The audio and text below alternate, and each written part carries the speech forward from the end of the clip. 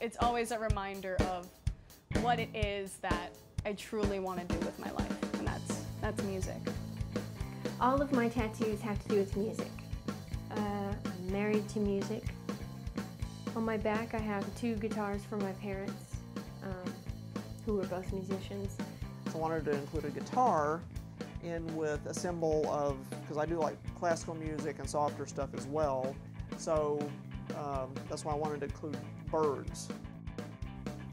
Stevie Ray Vaughan, the peacock.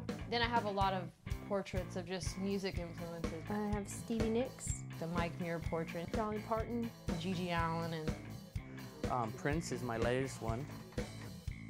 and Janis Joplin. Janis Joplin's Lyle Tuttle tattoo, a black flag. and Metallica.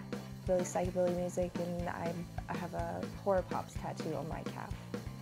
The Grateful Dead tattoo on the back is notes from Touch of Grey that say, "I will get by, I will survive."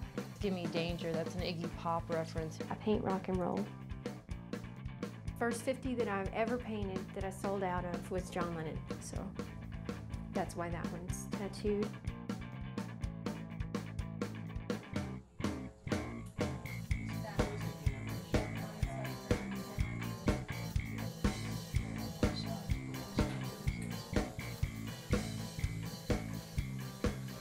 Jimi Hendrix one is coming soon, so I just want to tribute what he's been in my life and just kind of how he's been represented as an icon.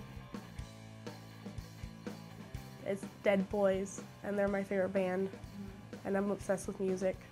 The Lizard King for Jim Morrison. They all died at 27. It's the reason for 27. Well, it says like lick on my leather. Pretty much means, you know, I'm gonna live my life how I want to live my life, and I'm tattooing it on my arm so you all know that I'm not changing, I guess.